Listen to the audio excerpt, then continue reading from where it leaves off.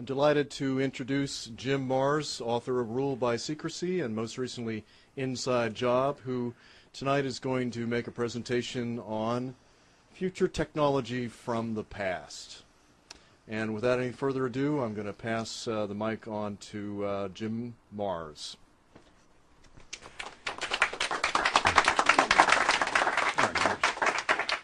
Sorry, I'm kind of getting in the way here. Am I good? Am I good for the camera? Okay. Have the mic working? Okay.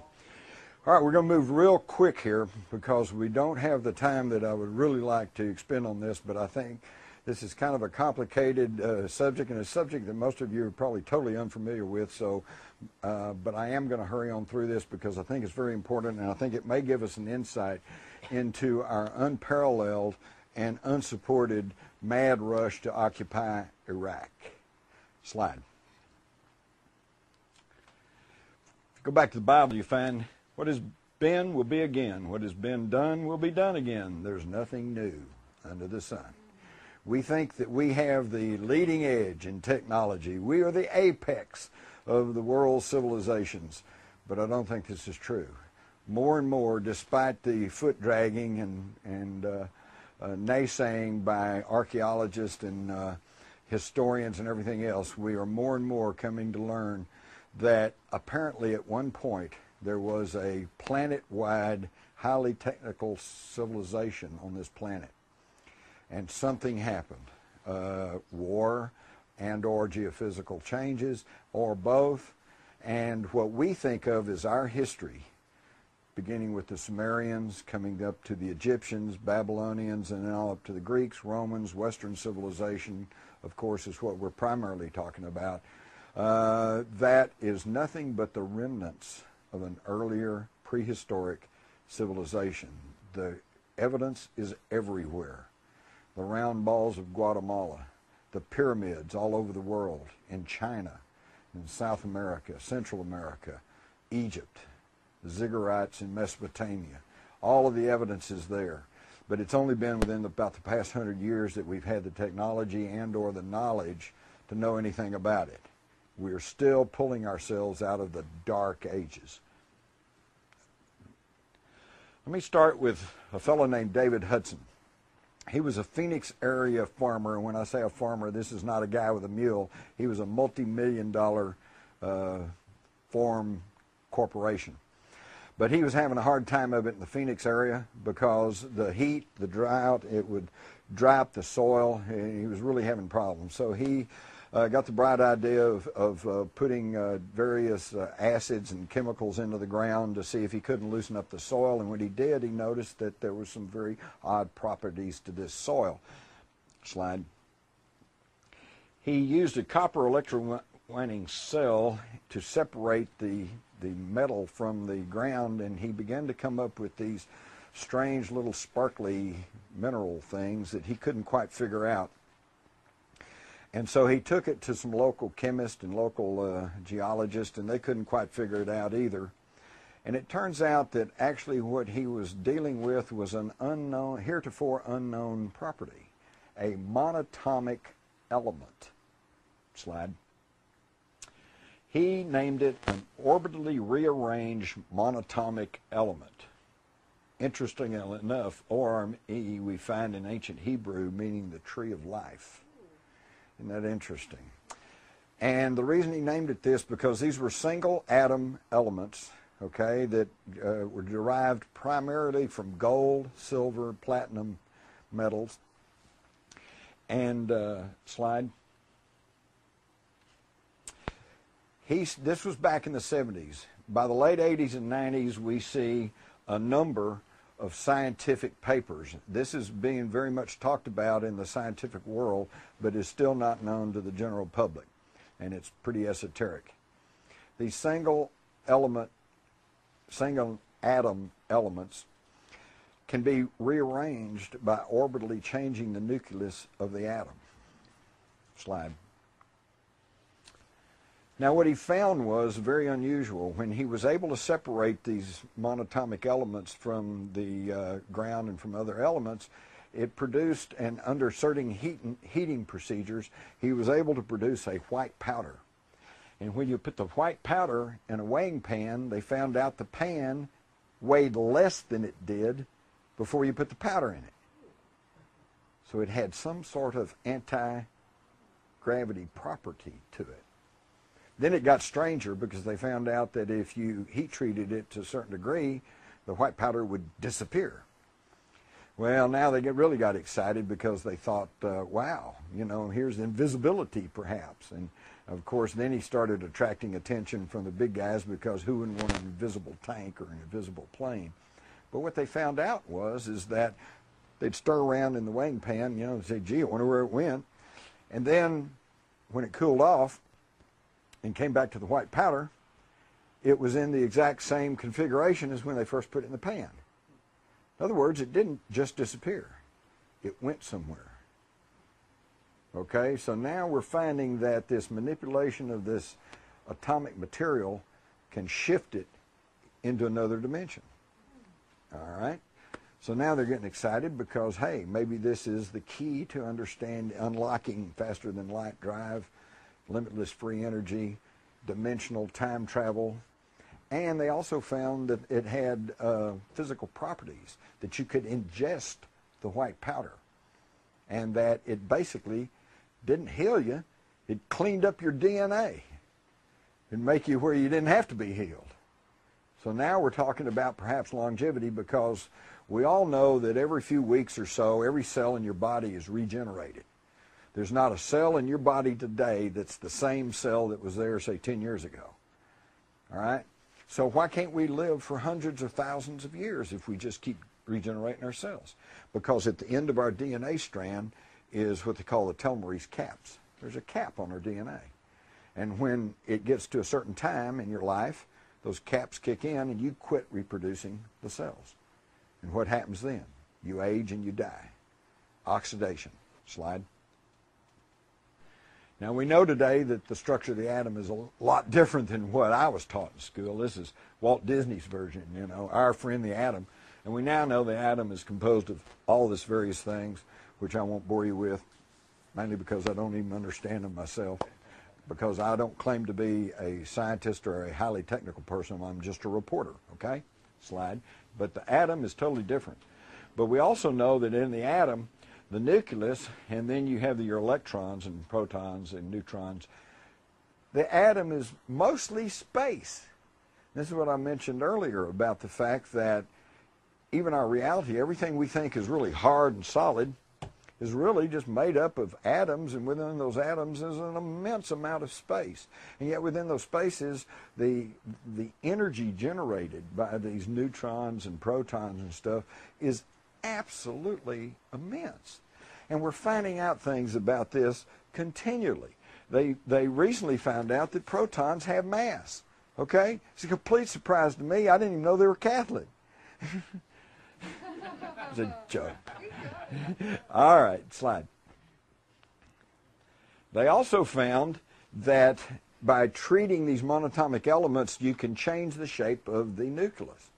And you can turn it into a dumbbell-looking thing. And I found that really intriguing because, of course, we all know that that looks very, very close to what the symbol for infinity is. So what we're dealing with here is the basic building blocks of life, energy, the universe. Slide. It also could be what we're learning to adapt as fuel cell technology.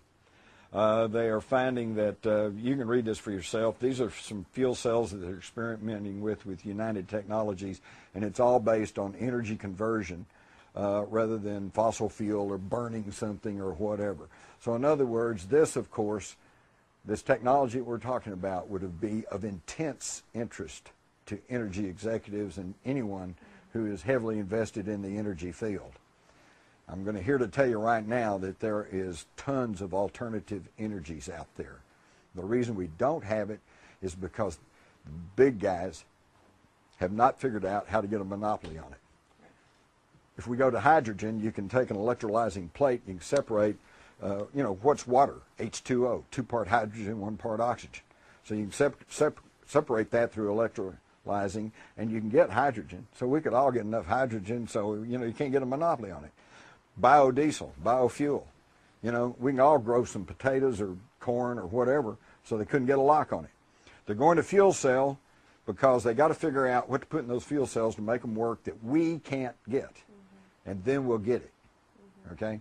Y'all live, most of you have lived through the time when the cigarette industry was fighting tooth and toenail, and for every scientific study showing that cigarette smoking was harmful, they had their scientific study showing that, well, their methodology was wrong, or no, it's actually good for you, or whatever. This was a delaying tactic until those giant cigarette companies could diversify. Okay? Today, the big cigarette industries, cigarette sales still into the millions of dollars, is still only a small fraction of their total profits because they diversified into other things. We're in the middle of this now with petroleum. They know the writing's on the wall. They know we need to get away from this, but they've got to drag it out until they can diversify and find a new technology to go with. Slide. Interestingly enough, this dovetails into the ancient stories of the alchemist who are trying to transmute base metals into gold. And we've all heard about that, and probably like me, you snickered at that. Now, poor fools think they can take a piece of lead and transmute it into gold. But you can, if you can learn the secrets of this energy manipulation at the atomic and subatomic level. Okay, because they have taken gold, transmuted it into this white powder, the white powder of gold. And then they have taken the white powder and transmuted it back into a gold nugget. Can be done, all right? But they are just now beginning to crack into this technology and this knowledge. Slide. And again, we find it's nothing new, because in the Bible we learn about manna. Moses, the manna from heaven, and they said it came from heaven because they'd wake up in the morning and this white powder was strewn all around the ground. Well, you know, and they know nobody came in, there weren't any footprints, nobody left it there, so it must have dropped from the sky. No, they were producing it on Mount Horeb in the southern Sinai, where back in 1901, Sir William Petrie of archaeological fame in Britain discovered what he called an Egyptian temple, and today they call it the Mount of Moses. And they think this is where Moses went. And I've talked to people who have visited there, and they said within sight of this are some mountains where they have ancient gold mines. And there is a foundry in this facility, and this is where probably they were manufacturing this white powder of gold. In fact, Petrie recorded that when they got there and they tore up the flagstones, they found all this white powder there. But they didn't know what it was. So the wind blew it all away. This is ancient knowledge. They knew how to do this. We learned that Ramesses the Great offers conical white bread to the hawk-headed god of Hathor. And then down here we see Amenhotep III receives the conical Shem-Anah, or the Methus, okay? And all of that basically means the same thing. Manna in ancient Hebrew means, what is it? They didn't know what it was. But certain of the priesthood, some of this knowledge which had been passed down from earlier civilizations had been passed through the priesthood, through the knowledgeable people, and they knew how to do it, but they didn't know what it was. So it was manna. What is it? Slide. You read in Exodus, when the dew had gone up in the face of the wilderness, a fine flake-like thing, fine as hoarfrost on the ground. And when the people of Israel saw it, they said to each other, what is it? Manna. For they did not know what it was, and Moses said to them, it is the bread which the Lord has given you to eat. And they would take this powder and they'd mold it into little cakes and stuff, and they'd eat it. This was the manna that helped them survive in the wilderness all this time. Was this the white powder of gold? Slide. This is really great.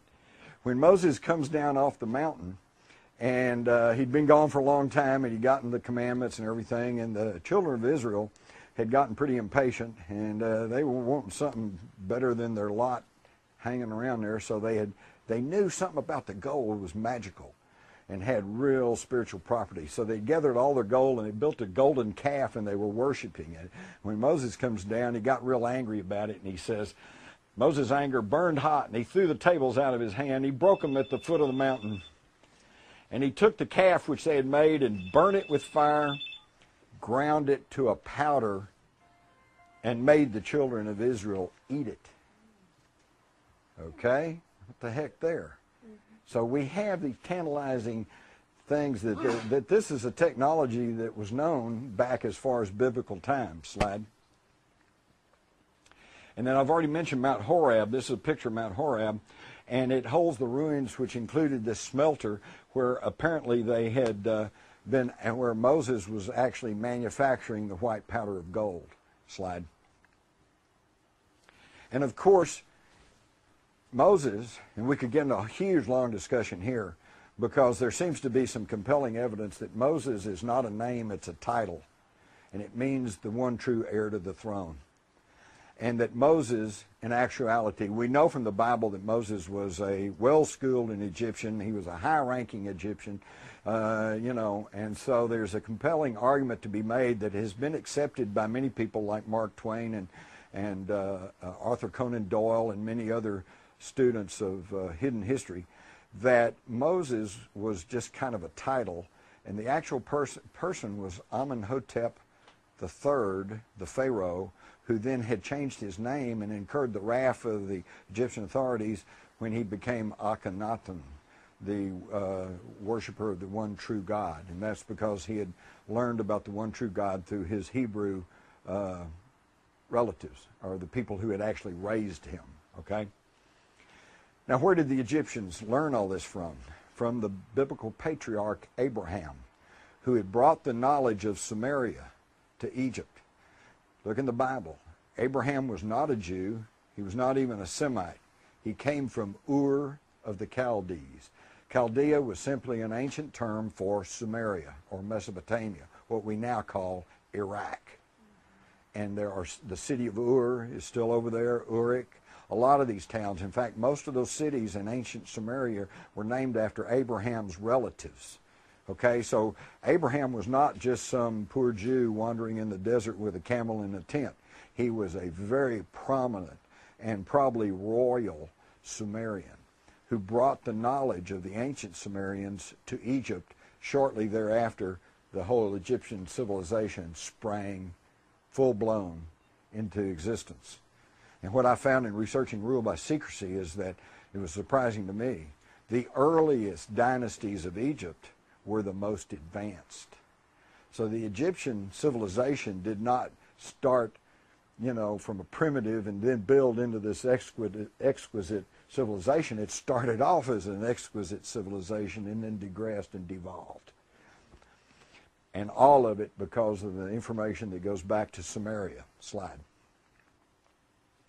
So we can see that Abraham comes from Ur of the Chaldees, goes up to Haran, comes all the way through Canaan, and ends up in Egypt. Slide. All of human history resides in Baghdad because that was the fountain of Western civilization for certain. Slide. The ancient Sumerians obviously knew a lot more than we even give them credit for. In this stele, we see that they made a representation of the solar system, correctly depicting not only the number of the planets, but the relationship of their size. This stele dates back probably about 6,000 years, far beyond the time of the Egyptians. It also shows Uranus and Neptune. Uranus was not discovered until 1781, Neptune in 1846, and Pluto, which they correctly show in their diagram, was not even discovered until 1930. So see, we're not the apex of knowledge. We are just now regaining knowledge that was here centuries ago. Slide. We have the example of the Baghdad battery. They found this years ago. It's just a little ceramic jar with a little copper tube that went in another little copper thing, and they couldn't figure out really what this was until somebody thought to put some grape juice in there, put the tube in, and put the little copper point in there, and what happens? Lo and behold, you get a half volt of electricity. So they knew how to generate electricity. And they didn't have a huge power plant, they just do it with a jar and some grape juice. They knew the manipulation of energy at the atomic and subatomic level. Slide. And how do we know they knew all this stuff? Because of the Sumerian clay tablets that are still in existence. There are over 500,000 of them. 500,000 of these tablets are known to exist right now, and only about 20% of them have been translated. Isn't that amazing? Some of you young people here, if you want to know what to do with your life, learn to translate Sumerian. Okay? It was the world's first writing, and what they did was they used a stylus and they would press it into mud with these little triangular-shaped styluses, and then they'd bake it. It's a rock. That's why they still exist. Paper, papyrus, that all burns up, just, flakes away, but these things still exist. These writings predate the Bible by 4,000 years, and they tell of human origin. Slide. Not once, but several times, according to the Sumerian Tablets, they say 432,000 years before the Great Flood, the Anunnaki came from Nibiru through the Great Bracelet, which is the asteroid belt, to the Earth. And here they landed in the Persian Gulf and began to colonize and search for gold. There were strikes over the hard work, and it was decided to engineer a slave race by manipulating the DNA of primitives. Kings and dynasties arose once this slave race came into existence, and warfare broke out. And that's a thumbnail sketch of what they say our history is. And it does answer one big mystery. For centuries, they've been looking for the missing link. We know Neanderthal existed, and then there was Cro-Magnon, modern man. And they've been looking for the link in between. For years, they thought that there should be something in there because they must have mated and interbred. But now we know for certain that they did not interbreed because they are two separate species. And there is no missing link because they manipulated the DNA. Slide. Gilgamesh, the legendary Sumerian king, the world's first epic novel, thought to be mythical, and yet now they have now found what they believe is the tomb of Gilgamesh. The story is amazing. You really ought to read the story of Gilgamesh. He, along with his non-human companion, Enkidu, and we don't know who or what Enkidu was, perhaps a robot, perhaps an organic robot, perhaps an alien, who knows? But they made it very clear that he was not a human. And they go in search, trying to find the ancient gods, looking for the secret of immortality, longevity, the secret of the white powder of gold. Slide. Recently, among the amazing new discoveries that these French and German archaeological teams were finding in Iraq, beginning in 1999, 2000, 2001, was using ground-penetrating radar. They really believe that they may have found the tomb of Gilgamesh under the Euphrates River. Slide. But anyway, they were finding all of these amazing new discoveries. Did they find the secret of the monotomic gold? Did they find the secret of longevity, of free energy, of time travel, star portals? If you can manipulate energy, you can go to another dimension. You could probably create a wormhole.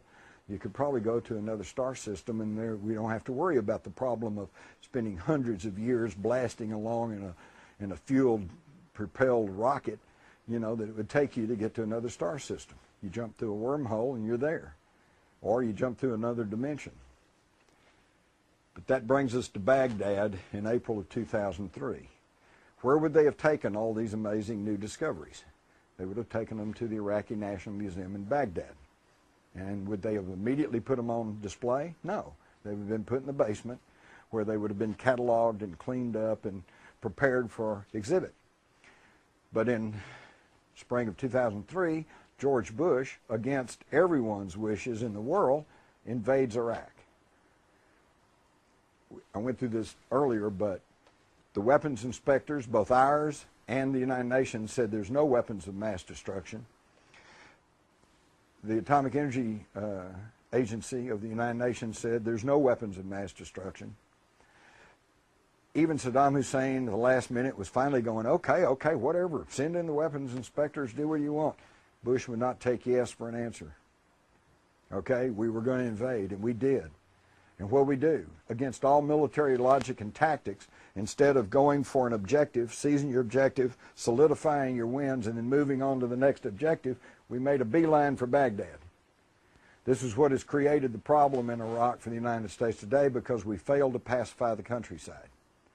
And what happened in Baghdad? Well, they put a Marine Guard on the Ministry of Oil, but there was no guard on the Iraqi National Museum, although several museum officials from around the world had already secured the promises from the Pentagon that they would protect the priceless treasures in the Iraqi National Museum, but it didn't happen. Slide.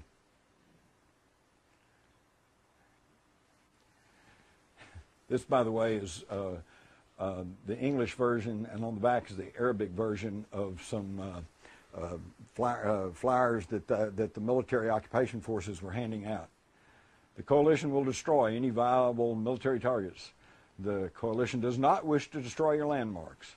We do not wish to harm the noble people of Iraq. To ensure your safety, avoid areas occupied by military personnel. So, you know, we went in there and said, you know, everybody clear out because we don't want to destroy you. And yet, even to this day, we are continuing to bomb and to destroy some of the most sacred and ancient places in Iraq. Slide. And this is what the Iraqi National Museum looked like after the looting. Everyone concerned said the looting was done by an organized band. Now, there were probably and undoubtedly some street people, some thugs that were hired to go in to give it the appearance of a looting mob. They went in, they sacked a lot of the upper floors, broke into exhibits, this, that, and the other thing. Slide. 170,000 items were looted. Slide. Ancient things dating back God knows how long. Gone. Slide. Safes opened up. Vaults opened up. Slide. Slide. But, of course, we did guard the oil ministry. Slide. Now, oops. Marine Colonel Matthew Bogdanos, Deputy Director of the Joint Interagency Coordination Group that investigated the looting of the Iraqi National Museum on orders of General Tommy Franks. The basement is what we've been calling the inside job. And I will say it forever like a mantra. It is inconceivable to me that the basement was breached and items stolen without an intimate knowledge of the museum, without a plan, without a conspiracy. From there, about 10,000 pieces were taken, and we've only recovered 650 approximately. That was in an article in Archaeology in January, February 2004. Now, what was in the basement? All the new stuff. Did they get the secrets of the monotomic gold? Slide. We go back again and we learn, and I'm sure some of you have heard that Saddam Hussein considered himself the reincarnated Nebuchadnezzar. You didn't know that? And he was rebuilding Babylon, right? So maybe that was another reason we had to stop him. He might have been trying to restore the grandeur that was once there in this prehistoric civilization. Well, then that behooves us to take a look at King Nebuchadnezzar, and of course we mostly have to go to the Bible, but we find that King Nebuchadnezzar built what the Bible preachers will tell you is the fiery furnace. But what it was actually, and they give you the dimensions of it, it was a big portal made of gold. Okay, again, gold figures into all of this. Was he trying to make the white powder of gold? Well, he wasn't having much success, and he would send his people in there, but he was getting an energy field going because they'd go in there and they'd die. Does that sound a lot like the Ark of the Covenant, which a lot of people theorize may have been a capacitor to manufacture the white powder of gold? Okay? So it really angered Nebuchadnezzar, so he goes and gets 3 Hebrew priests, Shadrach, Meshach, and Abednego, and he brings them there to Babylon, and he says, I want you to make this work for me. And they said, well, you're not our king, and you've conquered our people, and we're not going to work for you. And he says, well, all right, then I'm just going to throw you in there, and then you're either going to sink or swim. You're going to die, or you're going to get this thing working. Because what was Nebuchadnezzar trying to do? Same thing as Gilgamesh. Contact the ancient gods and learn the secret of immortality. Okay? So he takes Shadrach, Meshach, and Abednego, and but interestingly enough, they don't just take them and throw them in there. First, it says they donned their hats, coats, and other garments, put on their radiation suits or whatever, and they went in there, and they're walking around in there. And Nebuchadnezzar, he's leery of the whole deal, so he's standing back to ask his minions, are they in there? Yeah. Are all three of them in there? Well, actually, there's four of them in there. Four? Who's the fourth one? The Son of God. Where'd this guy come from? Again, an indication that this could have been a portal to somewhere. And if it was the Son of God, I'd like to know what happened to him, because there's never any more mention about that. But after this, whatever happened there, Shadrach, Meshach, and Abednego come out, and Nebuchadnezzar praised them and made them ranking people there in Babylon and gave them the run of the place, because apparently these representatives of the Hebrew priesthood, knew the secrets, or some of the secrets, of the monotomic gold. Slide. Now this brings us up into more modern times. We find out that apparently the Nazis were onto this. We all know from the Indiana Jones movie that the Nazis were all after these occult things and the Ark of the Covenant and everything else. Why? Because they were religious? I don't think so. They were after these ancient secrets. They were after the ancient secrets of energy manipulation. And they began to get some of these secrets because they developed the world's first practical jet fighter, the Me-262, the V-2, the V-1, and when they overran Germany in 1945, what's on the drawing boards? Flying saucers, UFOs. They were working on them. And I have good reason to believe they were actually test flying them. In fact, if that war had stretched on maybe even another 6 months, there's no telling what they might have come up with. And who was in charge of all that? A very mysterious SS general by the name of Hans Kammler. He was in charge of all of their leading edge technology. And he's the one that bought Werner von Braun and von Dornberger and the rest of them from Peenemünde and brought all the rocket research down into Munich. Why? I think because they were closer to the American lines and they wanted to give up to the Americans because they knew they'd be well treated and they knew that they could work their way into America, which is what they did through Operation Paperclip. Now, according to von Braun, he wanted to resume testing of the V-2s, and Kammler told him, no, I'm going to hand the V-2s and you folks over to the Americans in exchange for immunity. But a little later, he told von Braun, I'm going to disappear and you're not going to hear from me again. And sure enough, he dropped from sight, and even though there were reports that Kammler was seen in the United States in the 50s and early 60s, there is no record of what happened to him. But we know that he did not turn over the V-2s or the V-1s. Okay? But yet, if he was in the United States and if he did survive the war, what did he hand over to the Allies in exchange for immunity? The secret of anti-gravity, the secret of the white powder gold, the secret of the manipulation of energy, because he was also tied to experimental work that was done at what essentially was a super collider, super collector in western Poland, the ruins of which are still there. Slide.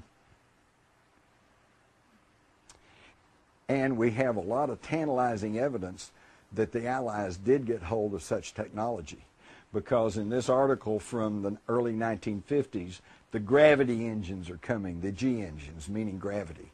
And we have huge, very prominent aviation pioneers like L.D. Bell saying, we're already working on nuclear fuels and equipment to cancel out gravity.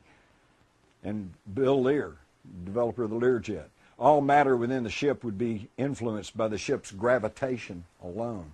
They were beginning to crack the door open on the secrets of the manipulation of energy at the atomic and subatomic level. But bingo, it all goes dark. It's like it didn't happen. And when they finally rolled out the Avro car, which was a joint saucer development between Britain, America, and Canada in the late 50s, they rolled out this flimsy-looking thing that wobbled around a little bit, and they said, gee, it didn't work. Was this simply a cover for their anti-gravity research? And this leads into the fascinating speculation of, is there a dark, shadow government-run alternative space program? And it even gives me the thought, some of you may be well aware of the controversy over whether or not we actually went to the moon, because of the problems in weight and in thrust and in expansion, expendable of fuel, the expending of fuel, etc., etc. Radiation, because the Van Allen belt stretches, according to Van Allen, for thousands of miles further than NASA wants to admit, which means they would have been bombarded by intense radiation, which would have been fatal. So how do they get through all of this? And there seems to be a legitimate controversy over that. And yet I have spoken to the astronauts, and I'm still not prepared to say we didn't go to the moon.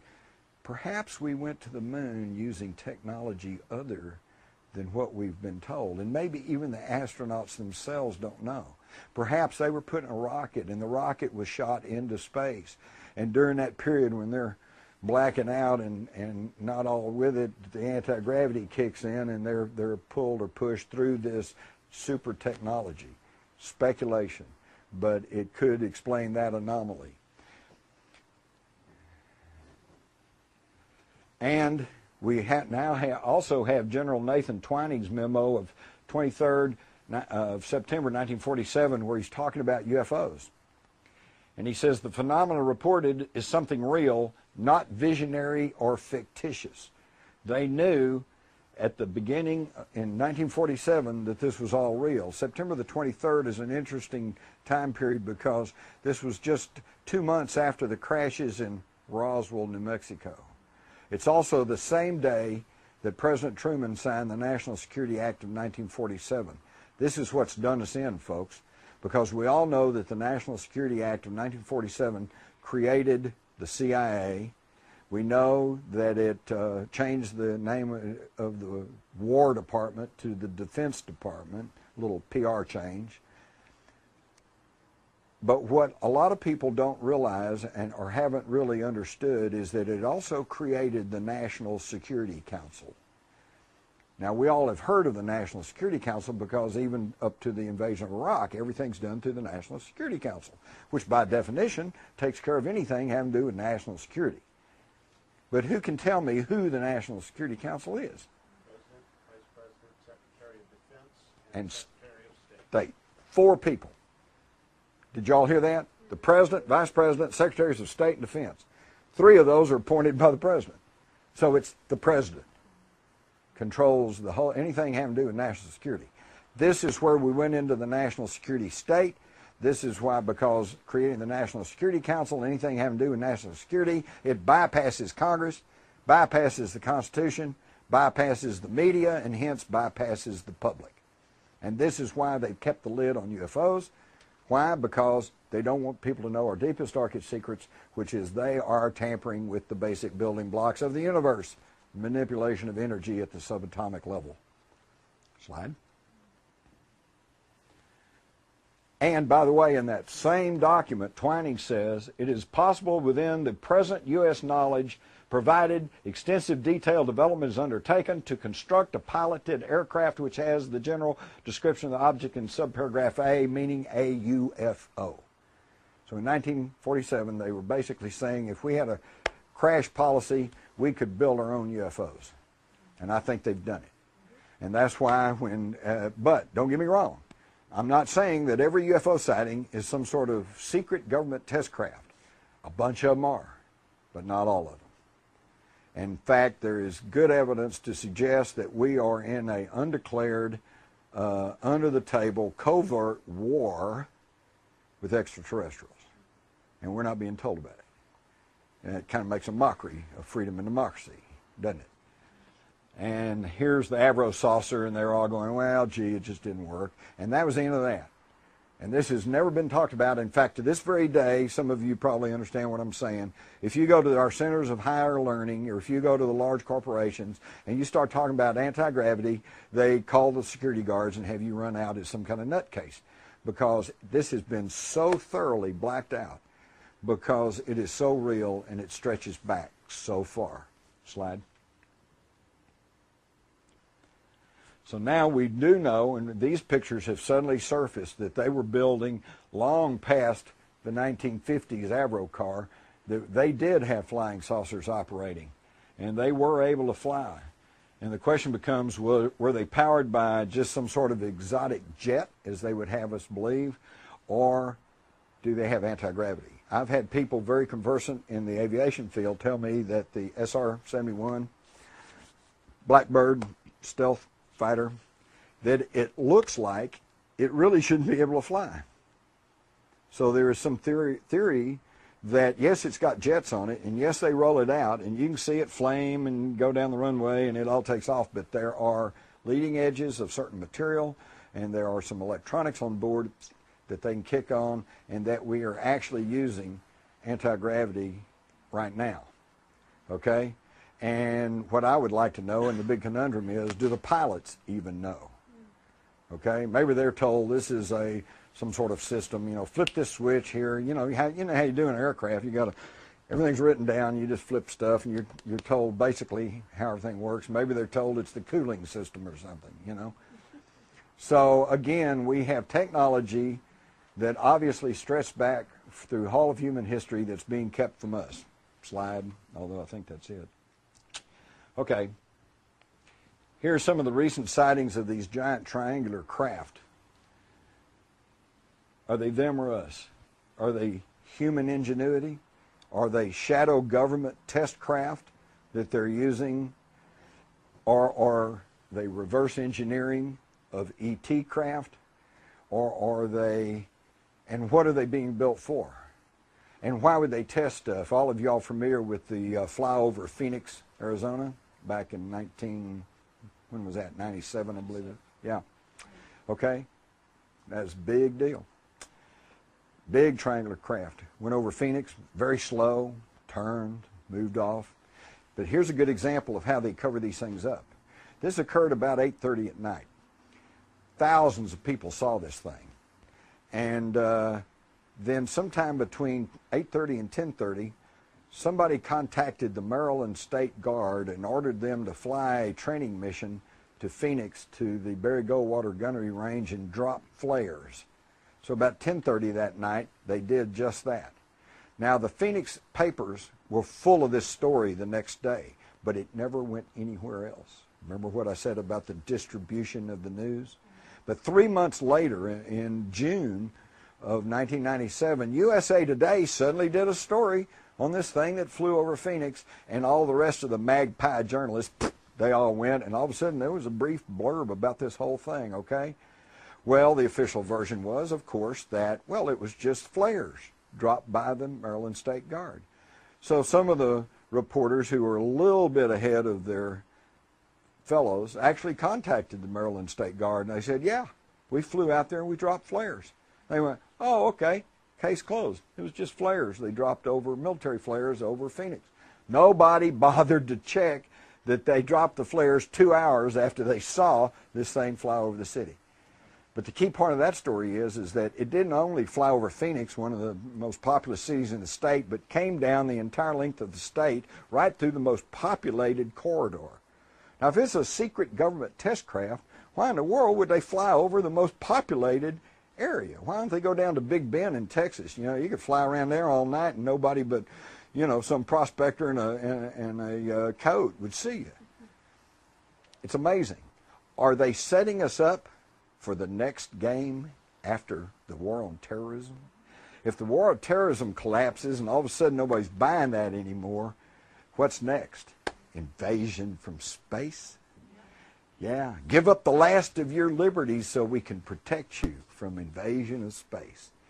I'm going to leave you with one cheery thought, okay? As we can see, there's lots of evidence that perhaps the reason we had to go into Iraq was to grab these ancient secrets of energy manipulation, the secrets that could open up limitless free energy, which would wreck the oil economy, of course, longevity, which would wreck the medical establishment and the pharmaceutical corporations, which are all based on petrochemicals, by the way, and et cetera, et cetera.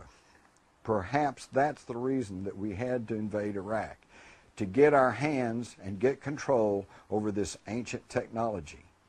But what worries me is that right now, as we meet right here today, somewhere deep underground probably, there is a covert government-sponsored lab where we have scientists working on this.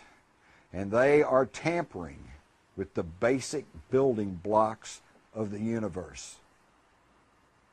And why does that bother me?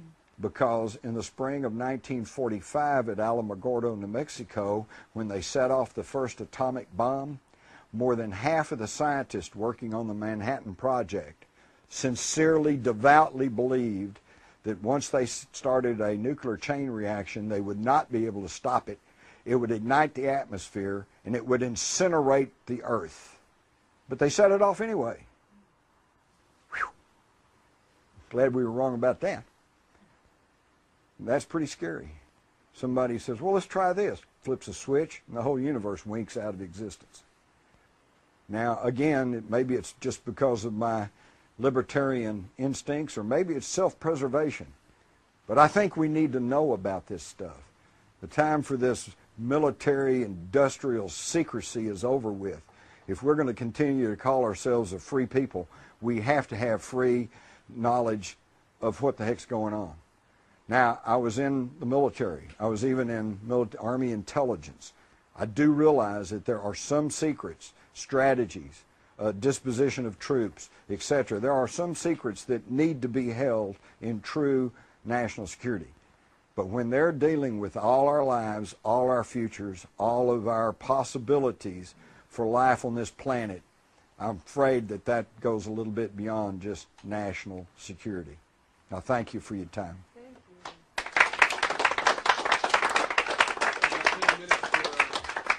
All right.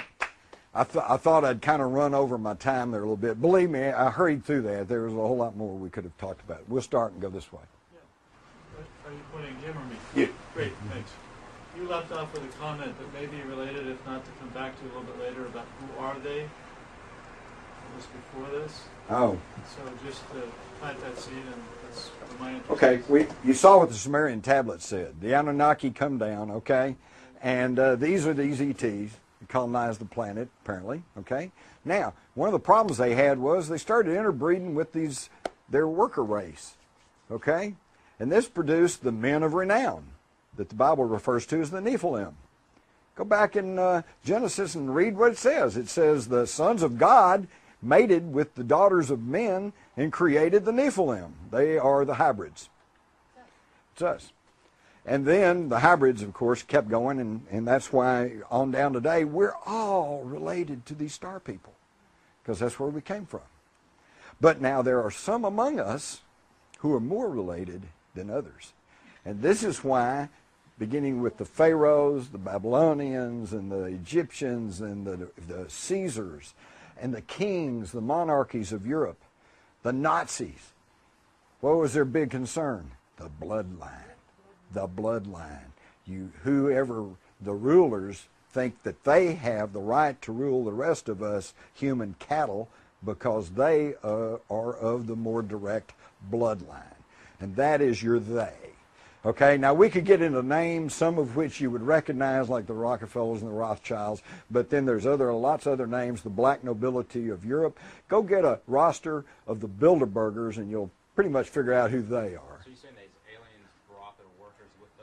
No. They created them while they're here. In fact, this fellow back here pointed out that it didn't all start in Mesopotamia. It started in Africa. And he's absolutely correct, okay? But if you read the tablets, you'll find that it gets complicated, but there was a being known as Enlil who was the mission commander.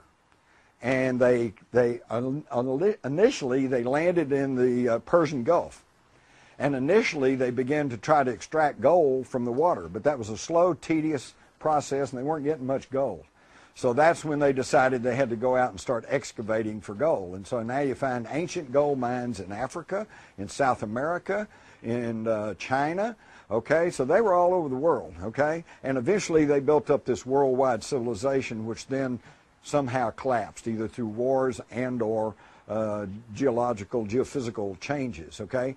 But their science officer was a being known as Enki. And Enki and Enlil were actually half-brothers. And so there was some rivalry there because over who was going to be commander. Enki ends up, this is all according to these tablets that predate the Bible by 4,000 years. Enki ends up in the Abzug, which has been translated as Africa. And it was Enki, there were some strikes, there was some revolts among the Anunnaki who said the work is hard. We don't like being in these mines digging for this gold. And so they were having some problems, and they were trying to figure out what they're going to do. And by the way, the reason they wanted the gold was for various reasons, perhaps to produce energy, perhaps to for this white powder manipulation, but primarily to take back to their home planet to repair their ozone layer. And this is the exact same thing that Edward Teller and others have proposed in repairing our own ozone layer, is to put gold, powdered gold, which is a highly conductive metal, and seed it into the upper atmosphere to seal off these ozone holes. Okay, so they said, okay, what are we going to do about this? And Enki is the one who said, well, I got a solution. Instead of abandoning this planet or killing all the workers because they won't work, why don't we create a slave race, a worker race, okay? And interestingly enough, they had the same arguments that we have. They said, well, it's not up to us to play God. And his counter-argument was that number one, we're not playing God because we're not creating some new race. We're just tweaking the DNA of an existing being, okay? And two, we need this so that we can get the goal we need and all like that. And his view prevailed. And then in the tablets, they tell you how this was accomplished. They took the ovum of a primitive earth female, shall we call her Lucy? And they impregnated it with the sperm of a Anunnaki male, and then implanted the fertilized egg in the womb of an Anunnaki female, who carried it to term, did not have a natural childbirth, but had a cesarean childbirth, and it produced what they call the Adama, the Adam, the first hybrid. Okay? And initially, these hybrids were like mules. They could not procreate. So they had to keep creating all their workers, okay? It's a long, lengthy, fascinating story. But eventually there was the whole thing here, but eventually they finally tweaked it to the point to where the mules could reproduce, and this is where we have modern man. Yes? What about scientists that have mysteriously died or disappeared? Any connection with these laboratories underground? Are you talking about the microbiologist? Yes, that's pretty spooky too, because I am well aware of that. There's a whole how many are there now? 14 or something like that? 18? There's a dozen or more of the world's most preeminent microbiologists who suddenly, in the wake of the anthrax attack, suddenly died or disappeared and never been heard from. Why? Because they could have told us where that anthrax came from, even though it's now leaked out that it was weapons grade and that it could only have been produced by the United States. And yet nobody has been caught. Nobody's been prosecuted for this. Deadly attack. People died. And it also worries me because if there is another major anthrax attacks against some civilian population, say in Los Angeles or San Francisco or whatever, where are the guys who are going to come say, well, here's what you do about it. Here's the antidote. Well, I just wanted to add something to that. There's some people think that these microbiologists were connected with the study of gene-specific diseases, that maybe SARS is a representative of, and that can affect different populations that maybe have blue eyes or black skin or whatever. When the Israelis like to design a disease that would only attack Arabs. I know it. That's the problem. In fact, yes, they've been working on that ever since Vietnam. In Vietnam, they were trying to come up with some pathogens that would attack Asians. It's really spooky. That's why I say we got to get rid of this secrecy. We got to get rid of this national security state for our own protection. Because, see, here's the whole key to freedom. If I allow any law, any policy which restricts somebody else's freedom, I'm not free. Because once you allow that, then what's to protect you? Nothing. Pastor Martin Niemöller in Germany pretty well articulated that. He said, well, they came for the Jews, but I wasn't Jewish, so I didn't say anything. He said they came for the Masons, but I wasn't a Mason, so I didn't say anything. Came for the Gypsies, but I wasn't a Gypsy, so I didn't say anything. He said when they came for me, I didn't have anybody to turn to. The only way that we can guarantee our personal freedom is to guarantee everybody's personal freedom, even the ones you don't like, even your skinhead Nazis, even your weirdos, even your, yes, even the Republicans. We've got to guarantee everybody's personal freedom, because once you get the ball rolling in curtailing freedom, then there's no stopping it, and there's no guarantee that you won't get caught up in it. And they'll say, everybody with a beard, you go to the camp. Okay? Yes? Could you go into the whole connection with Antarctica and your earlier parts of your presentation? So I've heard a bit about it, but I'm not that clear on it. About Antarctica? Oh my God! Well, we could have another whole presentation on that. That gets into Agartha, the Nazi base down there, Queen Maud's land, which they renamed Neuschwabenland. That was where all the submarines were heading after World War II. And then you get into the more modern times when they found the lake under there, like Vostok, and the warm lake under Antarctica. There's all sorts of stuff going on in Antarctica. Perhaps this is one of the places where they are studying these microorganisms, because if you'll recall, they suddenly had a bunch of doctors and medical personnel that they had to evacuate out of Antarctica. And by the way, I don't know if it's still that way, but at one point they pretty well had sealed off. Antarctica is one of those places that us free Americans really can't just go to. You can't just say, oh, I want a ticket to Antarctica, I'm going to go down and look around. There's all kinds of stuff, but to me the main concern with Antarctica is the Ross Ice Shelf, because it's melting. All right, the North Pole, the U.S. Navy meteorological station at the North Pole said there will be no ice at the North Pole by 2015, which is pretty close. Okay, now that's not a big deal, because at the North Pole all the ice is sitting in water, so the volume will be the same. You're going to have water instead of the ice. Okay, but Antarctica is a different situation. You've got the Ross Ice Shelf, which is a huge, probably the size of Texas or even bigger, that's sitting on a landmass. And it's not even, it's kind of at a slant, and it's being held essentially by an ice pin, okay, that's keeping it from sliding off into the South Atlantic, and that ice pin is melting, just like the North Pole. And by the way, they talk about global warming, but let me tell you something. It's bigger than that. The ice caps on Mars are melting. The sunspot activity, they say, well, we're going through a cycle, but it'll calm down, but it hadn't calmed down. There are other perturbances that they've noted on some of the other planets. This is a solar system-wide thing. Now, it doesn't mean it's doomsday, maybe it's just cyclic, we don't know, we haven't been here that long. But and I'm not trying to say there's no global warming, but it's not just global warming, and global warming is not just the results of our energy policies and automobiles, although that's certainly obviously not helping matters. But the problem with Antarctica is if the pin melts and the Ross Ice Shelf slides off in the South Atlantic, it's going to raise the water tables around the world by about 12 feet, which would inundate New York, London, probably Paris, San Francisco, Los Angeles. We're going to have a real problem, okay? And this probably will all happen within our lifetime.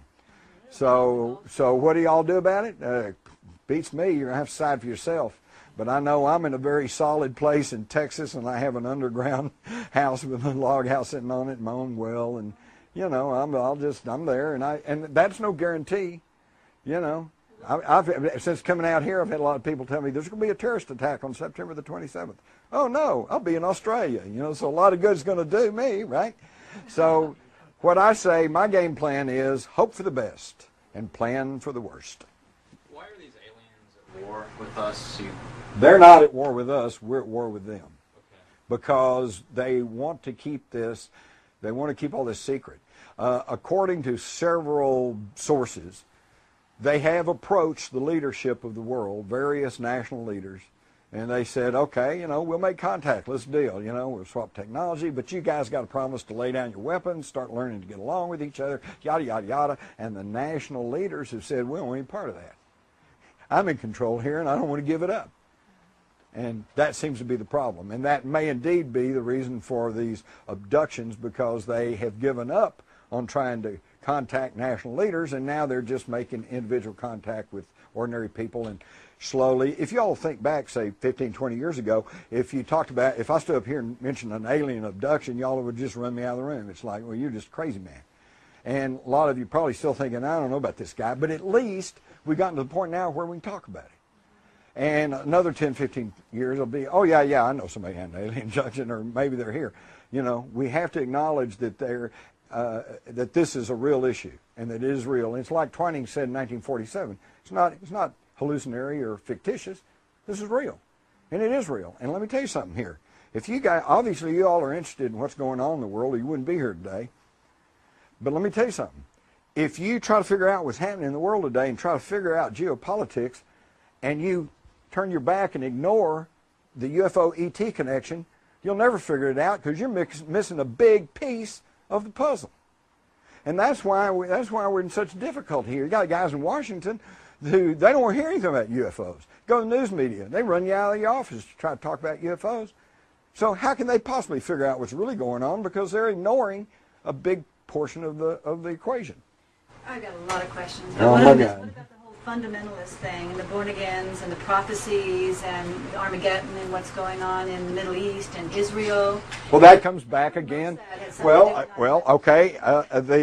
The fundamentalists. Why they call fundamentalists? Because they say the Bible is the inerrant Word of God, and you believe everything that's in there, especially that verse that says, "Thou shalt not suffer a witch to live." So let's go burn the witches. Where's the witches?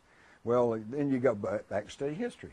Back in the Middle Ages, they burned the witches. And who were the witches? Number one, women. Number two, they were midwives. Midwives. Okay? If you were a midwife, you were pretty much suspected of being a witch. Okay? Then they go back again, but is the Bible the inerrant Word of God? As a Christian, I'm a little torn on this, because on the one hand, I really do want to believe that it kind of is, and in a general sense, I think the philosophies that are in the Bible are good, solid works. I think that it was an inspired work of writing, but what you have to understand is it's been edited, it's been jacked with for centuries. Another thing I found in studying the ancient Sumerian Tablets, they tell you all about the flood, okay? They tell you all about the flood. God came to this guy and said, hey, build an ark. Use pitch and bitumen to seal it, and put all the seed of every living thing in it, and the ark, the flood came, and the ark rode it out for 40 days and 40 nights, and ended up on Mount Ararat. Exact same story you see in the Bible, except in their tablets, the guy's name wasn't Noah, is Upnapishtim. And this was 4,000 years before the Bible was written. Okay, so the Bible may be the Word of God. It may be full of truths, but it is an amalgamation of history and stories and Sumerian history and things that have been passed along word of mouth. You know, most people don't realize that the Bible was not written down as a written document up to within 300 years of the time of Christ. Okay? That's how recent all that is. Before that, it was word of mouth. And have any of you all ever played the parlor game where you get a line of people and one whispers a sentence and you pass it down? It gets pretty garbled in the translation, okay? Then that's the problem we have. But it even gets worse than that, because then you get the Council of Nicaea, where the Pope Constantine decides, here's what goes in, here's what stays out. Oh, this kind of promotes women in the church. We don't want that. That goes out. Okay? So you've got to understand that the Bible, in fundamental ways, may be very true and may be very inspired, but that in details, it's been, even the Bible scholars will tell you, it's been heavily redacted, which is a fancy word meaning edited. Okay? Is that it? Thank you all.